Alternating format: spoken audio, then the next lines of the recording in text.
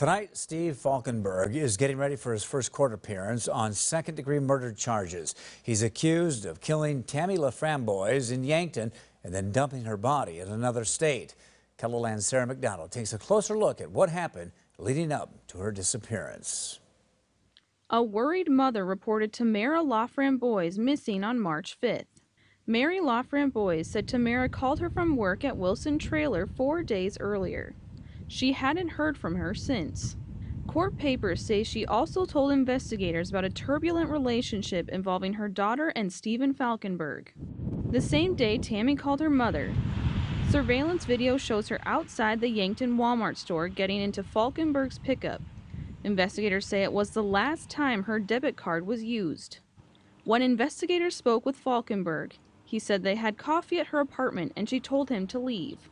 On Saturday, the investigation expanded hundreds of miles to the Little River in Menominee County, Michigan, just a mile and a half from Falkenberg's brother's home. That morning, two boys were walking their dog, and they looked over the side of a bridge and saw a body. A local police officer remembered an alert about a missing South Dakota woman. Investigators identified Tamara LaFramboise using her tattoos. Back in South Dakota, court papers say an interview with Falkenberg's daughter gave authorities the information they needed to make an arrest for second-degree murder. Falkenberg could also face charges in Michigan.